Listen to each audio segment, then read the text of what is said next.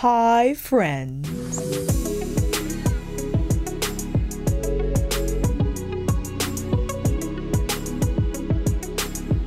Continuing with the McGrath Labs Holiday 2022 collection, we have the new Quints, Nude, Allure, and Bronze Bliss. These arrived today, and it is Wednesday. I believe I ordered them on a Friday. The holiday collection has been sprinkling down.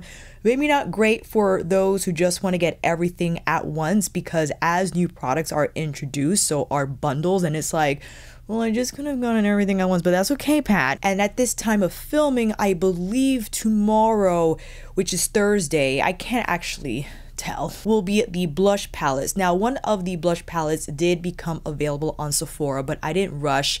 I was like, I'll get there. I did wanted to grab the Quints, as this is the first 5 shadow pan palette that we have from McGrath Labs. I did also film with the new Celestial Nirvana palette, the 18 shadow palette, which I think the star of the collection. Definitely one of the most colorful palettes McGrath has ever released, and I think appropriate for the collection to include something much more subdued, still in the eyeshadow category. Unfortunately, one of my shadows from Nude Allure broke, and apparently the Quints feature a new formula. I think it's a newer metallic formula that felt smoother, so we'll get into those details. But to quickly mention, each of these Quints retail for $36. They are now currently available on McGrathLabs.com. I'm sure perhaps they'll be available at Sephora at some point, don't know when currently. You can buy these in a bundle that will equal to $65 instead of $72, so you get a little discount there. If you haven't already and were thinking about it, you could pick up the Quints, the Mothership Mega Celestial Nirvana palette, as well as the mascaras. Those are in a bundle as well if you just wanted to get everything at once. But I thought we can go over the swatches first and a few comparisons that I pulled out, and then of course get into the looks. And if you like McGrath content and want to see more, perhaps considering subscribing. Maybe take a look first. I have a rather large list of McGrath videos, and I did buy these myself. I am on McGrath Labs PR. I do not know when I will receive it, but all good. I'm always happy to buy. This palette does have a suggested shelf life of 12 months and is made in Italy. A quick note about the packaging: it is cardboard with a magnetic flap. Perhaps it was a possibility to see the Mothership design replicated for the Quint. Maybe that would have been too expensive, because we do find it in the quads and some blush singles and highlighter singles, but perhaps because this is a limited release, the cardboard was the more efficient way to go. It is pretty sturdy considering that it is cardboard, and the actual pan lining is plastic. First up, we have Nude Moon, a nude champagne metallic. La Vie en Noir reminds me of La Vie en Rose. A charcoal black matte, very smooth. I'll compare it to Extreme Black for context, but I like how soft that is. Lunar Luxury feels very soft in the pan, and ooh my goodness, that is shiny. Whoa, that's like super platinum. Perhaps I think this might be the newer formula featured in the Quint. And look at my finger. There's still leftover from the swatch. Whoa. Bronzed mink, as the name suggests, little bronze here, and I would say more on the neutral side, not super cool, so I think the undertone matches well with the other shades in the palette. And lastly, we have Nude Moon. Appears to be a warmer nude shade compared to the first one here. Ooh, I like that. It's more of a lighter bronze shade, but happy that it's in here, so you got a little bit of variety, a little bit. Happy to report that the colors don't look as similar as they did online. They all looked cool tone and like all kind of shades of champagne, but there's more distinction here in the swatches. Next up, we have Nude Allure. Have to be careful with my poor Mahogany Angel. She got wrecked. First up, we have Mercurial Rose. Another metallic here. Ooh, like a light pink rose shade. I'm being careful with swatching Mahogany Angel. very soft. This takes on a similar tone to what we've seen in many of Pat's quads. Coral Kiss. Coral Metallic with some specks in there. Okay. Plum Eclipse. Similar texture to Coral Kiss. And lastly, we have Naked Bronze. Are we going to get a little shiny from Naked Bronze? It seems to be the same finish as Coral Kiss, Plum Eclipse. Naked Bronze doesn't have, and none of these from Nude Allure have the same craziness found in Lunar Luxury. This has to be the standout shade out of both Quints. And Nude Allure, I think the colors are beautiful, but perhaps when we apply them on the lid, we'll get a little more shine from those three metallics. They are very pretty, smooth to the touch, and they have the sparkles throughout that metallic base. But I feel you're getting a lot more pizzazz in terms of reflectivity and shine from Bronze Bliss. A few comparisons, I immediately thought of Mothership Sublime from the 6-pan series, and Deep Velvet kind of reminds me of Mahogany Angel. This is Mahogany Angel for reference, and going into Deep Velvet found in, or excuse me, I said Subliminal. Next to oh my goodness, that's going to give you a lot more depth. Deep Velvet is like a shade, you know what I mean? And compared to Lunar Luxury, there is Telepathic Taupe from Mothership Mini Subliminal, but this is more of a traditional melted metallic shade. It doesn't have the same shine and reflectivity as Lunar Luxury, but the texture is beyond smooth and one of my most favorites out of the Pat McGrath shadow texture portfolio. That Smoke and Mirrors from the Mini Subliminal, I think such a unique shade. We have Ritualistic that has a little bit of lilac in there in the undertone. And Platinize, which is like the highlight shade of the palette, if you will. Now funny, the smallest palettes Pat released were the six pan palettes. This was the first one, and then I think a few months back she released the mini, the official name Midnight Voyage, and it seems to always include some sort of like a purple like shade. So compared to, I believe it was Memory, Plum Eclipse. Yeah. Plum Eclipse has that fuchsia type of undertone compared to this shade here. I believe Night Creature. Forgot Night Creature was in Midnight Voyage. Shame on me. We have Night Creature next to Plum Eclipse, and Night Creature has a lot more fuchsia to it. It's a lot more electric in color. Compared to Amnesia from, what is the official name of this palette? I keep wanting to say Afterglow, but that's just the name of a shade in here. So this is Amnesia, a little more muted in undertone, but still in that plum category. Going back to Mahogany Angel, I wanted to dip into the Divine Rose Quad. I believe it was Earthly Delight, but I think Earthly Delight had more of a mauve feel to it, a little lighter than Mahogany Angel. Yes, as suspected. So here we have Earthly Delight. This is Mahogany Angel. We still have, let me see here. We still have last year's quad, the Celestial Odyssey Luxe Quad in Bronze Borealis. This shade here, Mink Dusk, reminded me of Mahogany Angel. I might have to do one of these, so I'm gonna cut right in between. Ooh, Mahogany Angel has like a lot more rose mauve in there, and Earthly Delight a little more cooler. I think we might have to dip into Moonlit Seduction. One moment. You know what? I was wrong. I think Utopian Dream is the one with the mahogany shade. This is Extreme Nocturne, which we could still put up against La Vie Noire. So here's Extreme Nocturne from Moonlit Seduction Mothership 10. I was gonna say 5.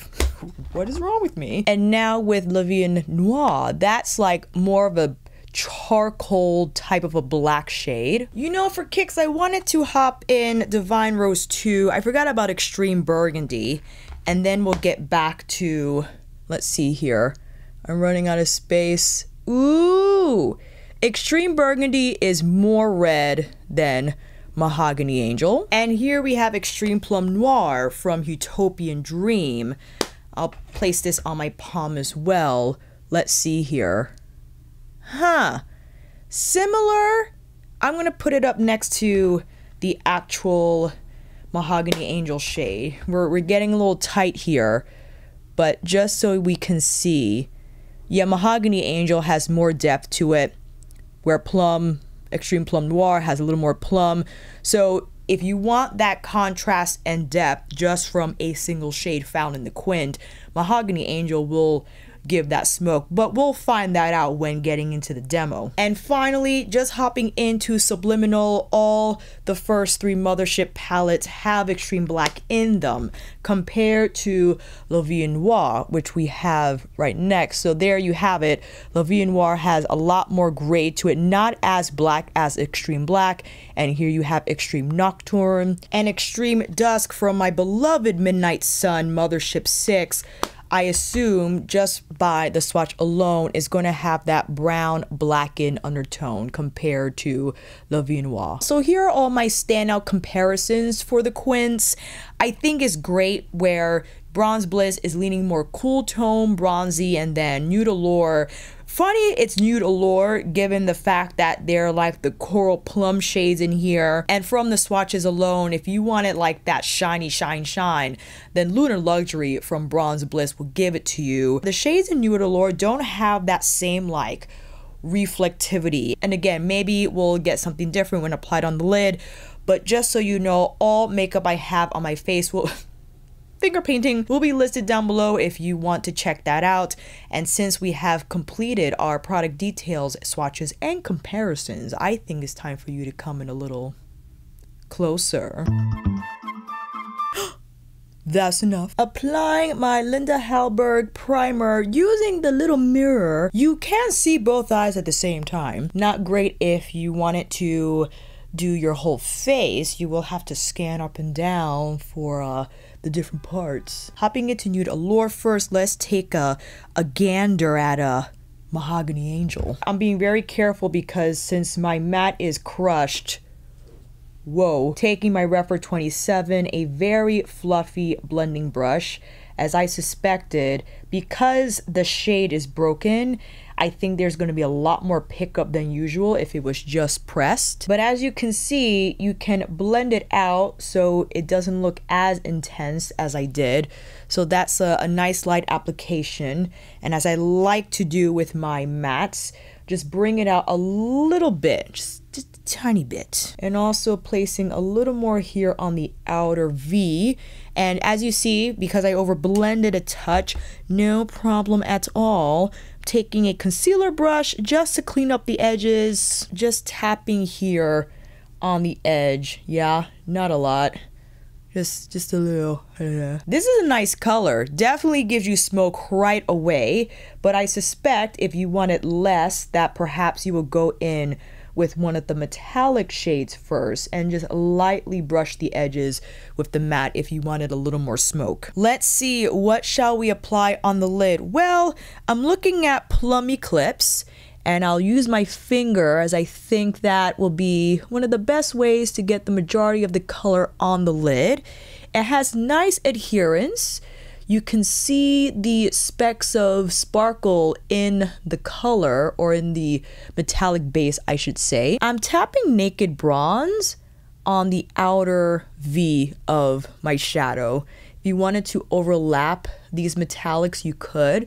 And placing it over Mahogany Angel will darken the base a bit, right? So if you wanted a little more from Naked Bronze, just so it can have more depth on the outer V, then you can go that route. Mercurial Rose on the inner part of my eye for a little bit of highlight, and just carefully overlapping that with Plum Eclipse so the gradient could look smooth. Mahogany Angel here on the lower lash line all the way through. I think, you know, it's a good way to go. And then Coral Kiss on the lower inner part of the lash line if you wanted to introduce another shade. So we've used all 5 shades on one eye look. And you can trail Coral Kiss over Mahogany Angel a little bit more if you wanted just like more of that sparkle instead of the matte here. And with no additional product on my fluffer, taking the edges out a little bit more so it can have a little bit of that effect. Instead of going to Bronze Bliss right away, I think I'll create another look, but primarily, maybe using Coral Kiss as the main stage moment, and I'll place that first on the lid with my finger, and I'll tap it from inner to outer portion, not taking it too high just yet, and this is how it looks like by itself. Again, it has nice shine, and the texture is very smooth and buttery. It seems to have some emollients to the formula, which I feel makes it fairly easy to apply with fingers and brush, but it's not the same as the traditionally formulated metallic formula found in the 6-pan palettes as well as Mothership 4 Decadence, where there's no sparkle in the base. It's just all molten metallic, which I think better for blending because the edges look fine, but you will run into fallout, I feel, if you try to blend this texture with a fluffy brush. What you can do instead is take maybe a fluffy shader like I am now. This is the Refer 1, not swirling and twirling, but tapping on and around the crease so the color could naturally travel up higher, and then kind of whisk out here when you get closer to your lash line, mimicking more or less that wing shape that I tried to create here with the matte. So you get more of a distinct shape from this texture. It doesn't look like you just plopped it down on your lid, but if you pounce your brush on and around the edges and kind of flick it out, you get more of like that shiny finish across the crease. If you're not crazy about that, I get it. I would just keep Coral Kiss lower on the lid and then lightly whisk Mahogany Angel through the edges. But I wanted to take Mahogany Angel this time as a wing liner moment, and I'll place the majority of the color first on the lash line and not focusing on creating the wing just yet, seeing how this color responds when placed on one of the metallics here. And you can see it. I think there's a distinction there. If you wanted to make it thicker, maybe take a shader brush that's flat on both sides so you could get a bigger stamp, but this is working out pretty well. And now I'll just lightly take the wing out, not a lot, just a little bit to show that there's a there. All right, not too bad. We're liking that. And why not? Let's take Naked Bronze, the last metallic in the palette, as our prominent lower lash line shade. I think that's very pretty, yeah. And it's gonna, again, have that more scatter effect. It won't look as precise as if you were to apply a matte shade there. So if you didn't want a little bit of fallout, which naturally will happen because of the texture of the shadow, then maybe pounce it on instead of strike it on like I just did. And of course, Mercurial Rose on the inner corner here for our highlight. You could also play with Coral Kiss or even Plum Eclipse to be the highlight shade of your choice. And one last pounce of Coral Kiss on the lid here. And if you have your artistry wand, you can apply that first and then maybe these metallics on top, and that will naturally provide a little more adherence and shine to the finished blend. Time for some lashes. We'll slap on a little lipstick and I'll be right back. Here are the final looks using Nude Allure. I think generally we can create these looks with shades that we already have in our existing Pat McGrath palette because there is always like a plum coppery coral shade in the midst of the collection, as well as the bronze. Mahogany Angel I do love, but as you saw, we have a lot of mattes from our big Mothership palettes that resemble the color. If you don't have any of the Mothership palettes or any Pat McGrath palettes at all, maybe this will be an opportunity for you to try out the brand's texture. Again, this metallic formula is slightly different from the one that already exists in her palettes and pretty good. I don't know what the distinct difference is. The only difference I can identify is that they have like maybe a slightly more emollient feel to them, and you do see the sparkles inside the metallic base, but that will lead to better reflectivity. Yeah, so when you see the light shine, I'm sure because of that, there's going to be a lot more of a sparkle effect to the shadows when Eventually, they're going to settle onto the lid. Mix a little bit with the oils that will naturally break through despite you wearing a primer. And I think throughout the day, the shadow will look beautifully soft and sparkly on the lid. So again, that is Nude Allure. I think it's time to head into Bronze Bliss. Can't wait to see Lunar Luxury in action because that shade during the swatch would woo. Bronze Bliss.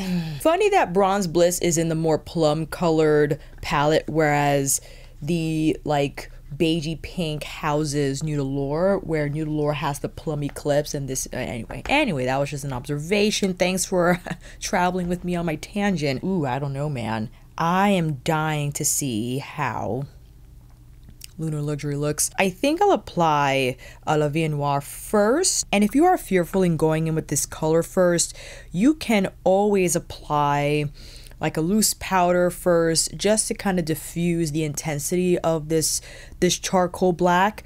I think I'm gonna be all right. So I'm just gonna go in very carefully. In fact, allow me to pounce color on first, and then I'll go in for the swirl and twirl. I did apply my LYS concealer for primer this time around, as when I remove shadow from my lids, my skin does become drier. So I was fearful that the shadows won't stick as well if I went in with my Linda primer again. Now that we've applied the shadow on the inner and outer parts of the lid, going in with a touch bit more. Now I could use a much smaller blending brush for this. Probably, you know what? Let me go with this one. This is like a dome shaped brush, and it's going to have a little more control and precision, which would work in my favor considering that this is a very smoky look already. But the color itself is not super black. Again, it's like that charcoal black and very soft, especially if you decide to use a squirrel brush with this shadow as I am now. Before, my fluffer was made out of undyed goat hair, so that will have more pickup. But if you want the shadow to move around more, that will be the best tool to use. So once I've applied the shadow where I want it to go, I'll then use my fluffy blender here to further refine the edges. And again, this is always the part that gets me. I try to wing it out, but sometimes you see that? I don't know what that is. I'm just...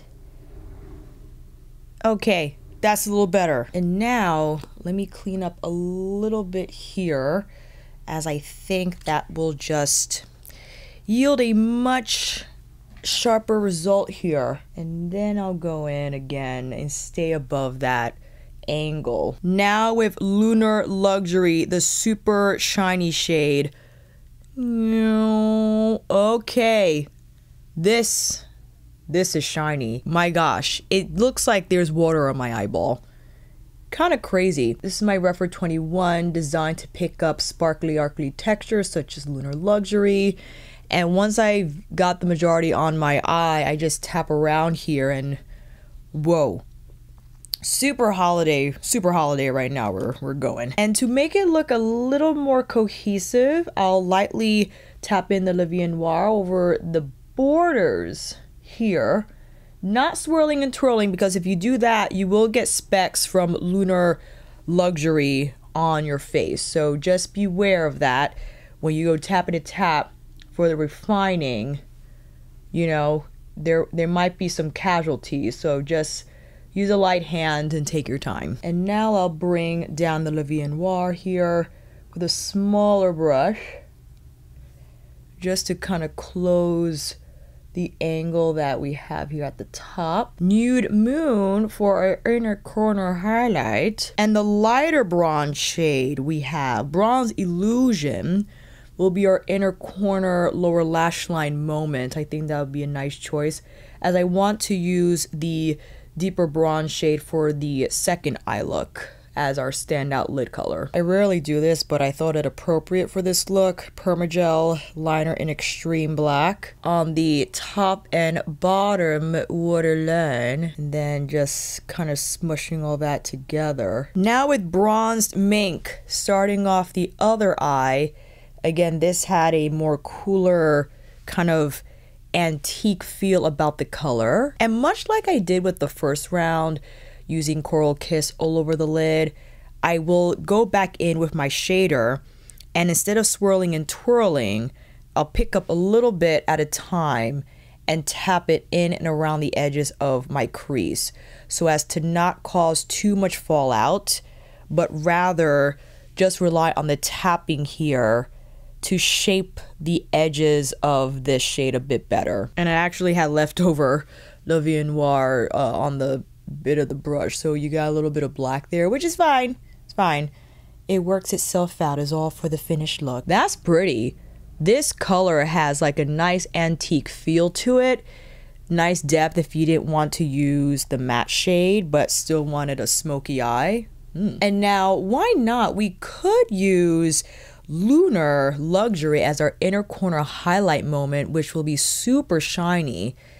So that's going to have a nice feel about it when placed on the inner corner. I'll wrap bronzed mink on the lower lash line as well, because I want to tap a little bit of bronze illusion on the center. So this is a lighter bronze shade, not overwhelming the skin, just tapping it a bit here on the mobile lid so it looks a little brighter if you wanted to increase that dimension. And of course, wanted to take a little bit of Le Vie Noir here on the lash line just to kind of see it as a wing liner moment, or it could just be placed on the lash line for added intensity for mascara and or lashes. And then taking Permagel in shade on this side. All right, lashes time, and I'll be right back. And here is the final round using Bronze Bliss. I have to say, between the two, I think Bronze Bliss with Lunar Luxury packs the most punch, perhaps the most impressive in my eyes in terms of experiencing the pizzazz of the newer formula.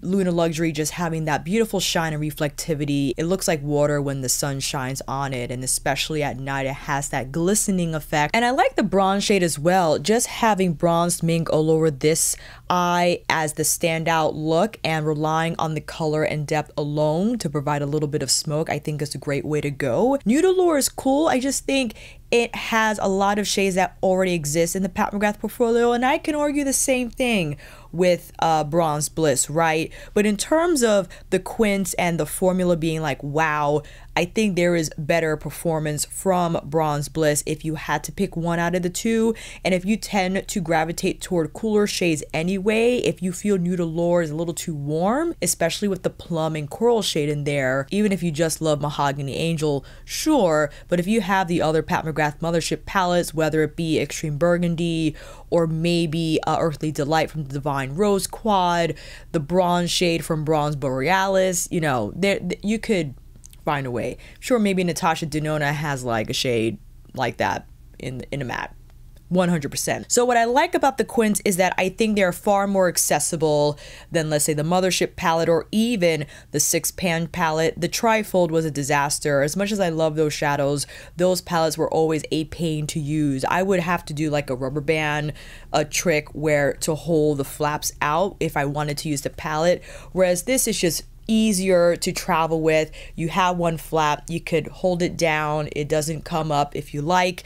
The only thing, because these shadows are rather delicate, if you decide to bring this along to pack it well so it doesn't shake around in your makeup bag. And I'm happy that Pat McGrath Labs released 2 more neutral leaning palettes in addition to Mothership Mega that houses the more vibrant mattes and metallics in there.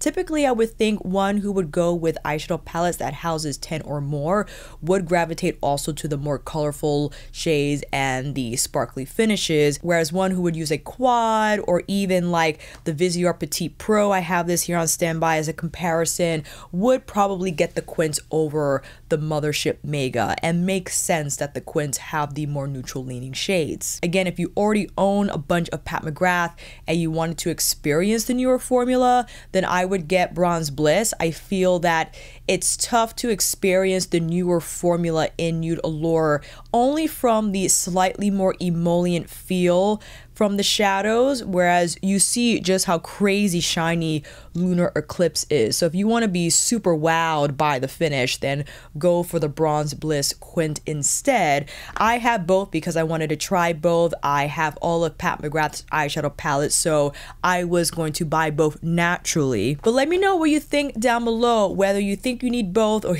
you don't need either of them. If you like one more than the other, I do really like Bronze Bliss a lot. And I'm surprised because I do love these shades, the plummy, like bronzy, rosy types of shades, but we have so much of those in Mother's portfolio that to have something cool bronze, and especially with this type of shine, is great for the holidays. I do plan to pick up her blush palette.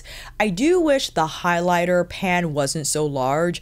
It's like, how much highlighter can we possibly use? And perhaps that is a silly statement considering that I do have 2 of her Divine highlighter singles. I get that, but in a palette format, I feel you should make most out of your space, and to block out that huge region just for highlight, I feel like maybe that could have been like 2 little squares instead of 1. I don't know. Or just have the blushes like she did with the blush trios. We'll see. I think I'll grab, well, there are like 2 of them. Each one has a new shade, and I have so many of the repeats with the Bridgerton collection, and also I think last year she released blush trios with repeat shades. So who knows? I'm trying to kind of like pump the brakes on the blush palette since I have the Hourglass palette and I have the Natasha Denona Dream palette cheek trio. I did not get the Patrick Ta.